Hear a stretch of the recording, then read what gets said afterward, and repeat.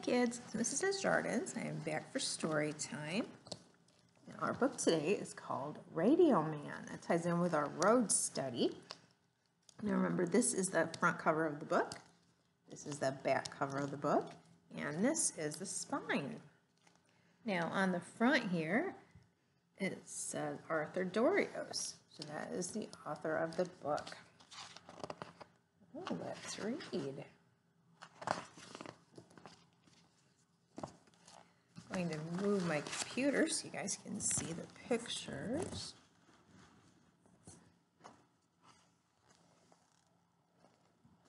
Diego woke up to sounds of a deep voice on the radio. Buenos dias, good morning. The words in Spanish and English echoed across the room. Esta es la voz de la frontera. This is the voice of the border. Good morning, Texans.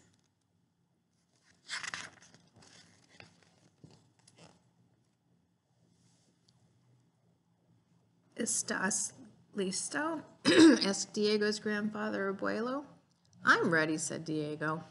Beep, beep. A truck's horn sounded outside. Diego's mother, father, and little sister Alicia were already waiting in the front seat of the truck.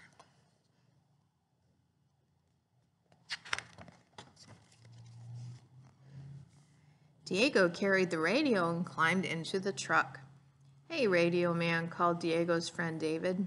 David called him Radio Man because Diego was always listening to the radio. Can I ride with you today? Si, vamos, said Papa, waving. Yes, let's go, said Diego. We won't see each other for a while. My family's leaving here tomorrow. So is my family, said David.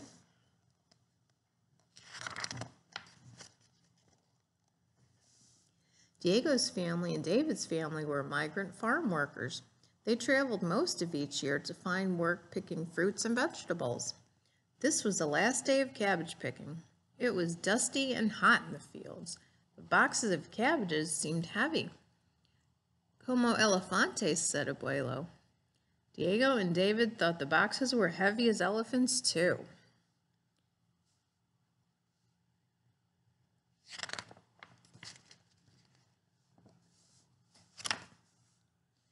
While they rode back to the cabins, Diego turned the radio to a station that played songs in Spanish.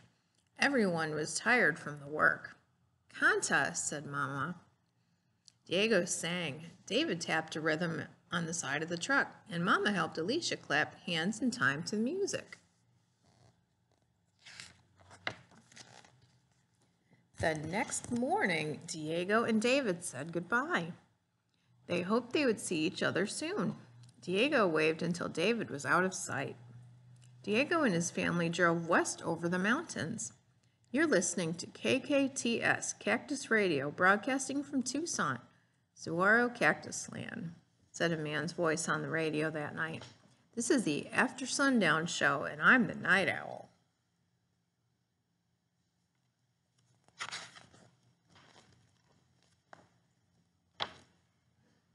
On highways, on narrow roads, and through small towns, the family drove from farm to farm looking for work.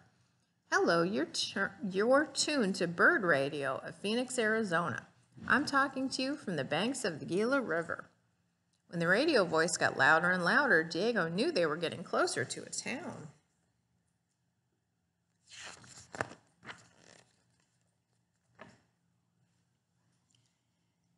At the melon farm where his family found work, Diego saw his cousins Sophie and Ernesto. Their family had also found work here. He hadn't seen these cousins in a long time. The three walked to school together every morning.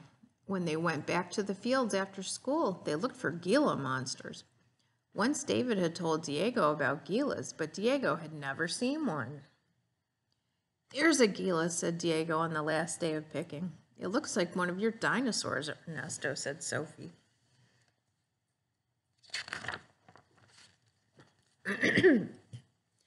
That night, there was a party with music, food, and a piñata to celebrate the end of melon picking.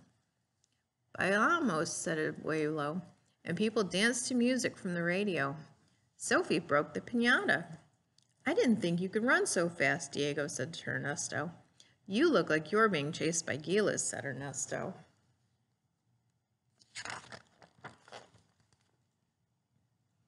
The next day, Diego's family started the long drive to the cherry farms.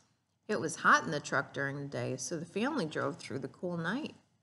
Diego was almost asleep, leaning against Abuelo, when Abuelo jiggled his arm. Escucha, he said. Diego listened to crackling sounds coming from the radio. Abuelo turned the radio slowly. Buenas noches. The voice spoke only in Spanish. The songs were in Spanish, too.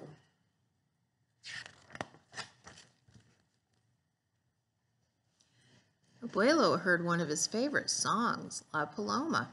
He told Diego that this station was far, far away in Mexico. Abuelo had listened to the same song in the village where he grew up. He told Diego about that village, about the forest where butterflies looked like leaves on trees, about the houses shining in the moonlight.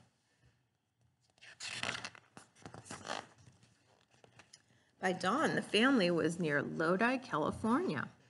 Good morning, everyone, said the radio woman's voice. She played a song called Stuck in Lodi Again. Diego had heard that song every summer when he and his family came to Lodi to pick cherries. But Diego never felt stuck in Lodi. He always met someone he knew. Maybe David would be there. Diego saw two boys he had known at school in Arizona, but he did not find David.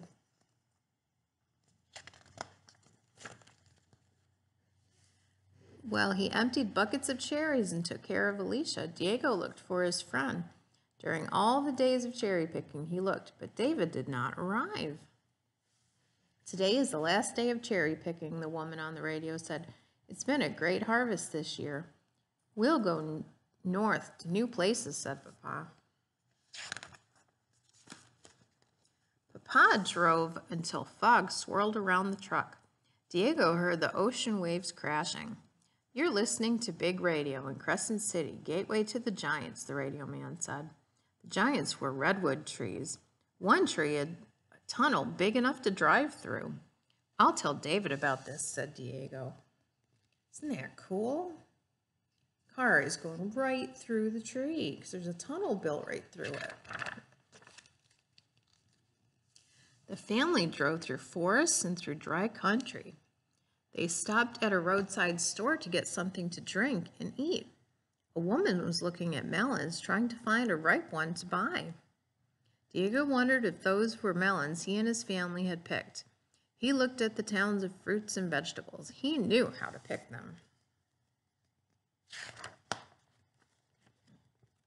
Finally, the family reached orchards of trees so heavy with apples that the branches almost touched the ground. Diego had never been here before.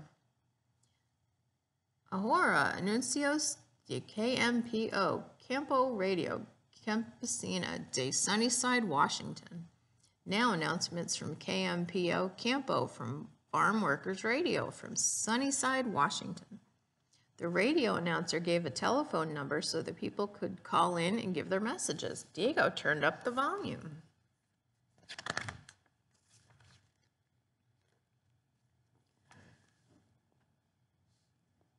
Paco, this is Lupe. Feliz cumpleaños. Happy birthday. Elena, your cousin called. She will arrive on Friday. Diego listened to the messages and to the KMPO telephone number again.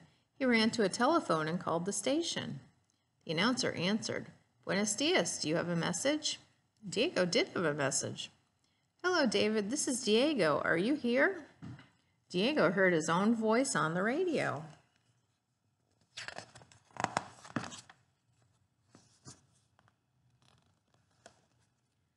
Someone was listening.